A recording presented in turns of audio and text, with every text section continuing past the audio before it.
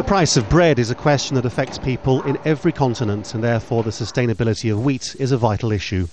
Climate change or disasters can lead to wheat prices rising and food shortages on the streets.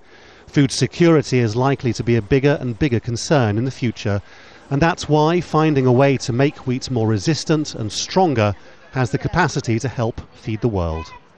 The research carried out by the British scientists was incredibly complicated and has huge potential. Wheat's genetic code contains 16 billion base chemicals and around 80,000 genes.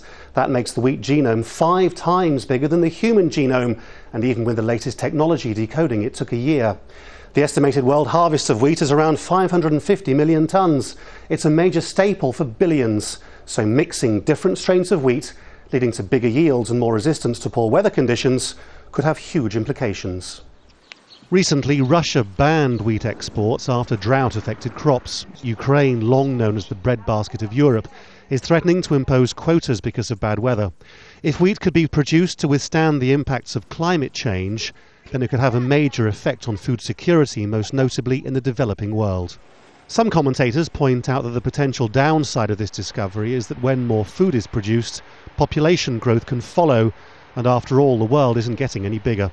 The scientists who made these findings are now making them freely available so the rest of the world can consider what to do with this new knowledge. Laurence Lee, Al Jazeera.